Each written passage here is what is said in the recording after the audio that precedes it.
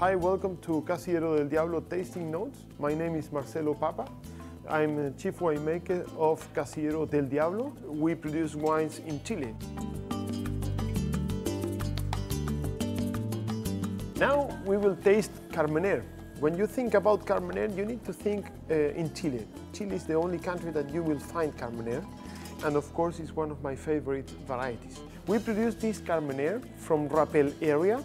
Rapel delivers very good tannins, round tannins, soft tannins, but in terms of fruits, also delivers some spiciness like black pepper, a lot of dark plums, black plums, and it has a certain acidity that it's enough to support the wine, but it's not a very aggressive acidity.